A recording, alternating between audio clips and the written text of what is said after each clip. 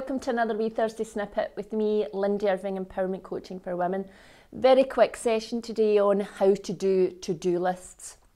And that's because I was coaching the other day and my client was saying that every morning she gets up and she writes a great big long to-do list, but at the end of the day she hasn't completed half of them, and it always leaves her feeling a bit as if she hasn't achieved what she wanted to achieve.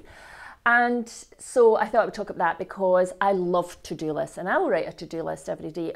But here's the thing, you don't want to write a lengthy to-do list, because if you've got 20 items on it and at the end of the day you've only ticked off 1 or 2, then you still have 18 or 19 tasks to finish, and that's going to leave you feeling a bit flat, making you feel as if you haven't done as much work as what you'd wanted to do.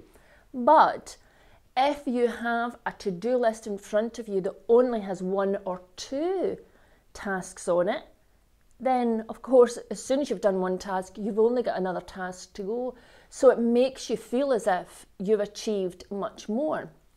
And what I find is, if I have my to-do list in the morning and it has 1, 2, 3 tops tasks, when I do one and I tick it off, then that motivates me a wee bit to go on and do the next one, because I'm not looking at a list that's still 18, 19 tasks long. I'm looking at a list where there's only 1 or 2 tasks.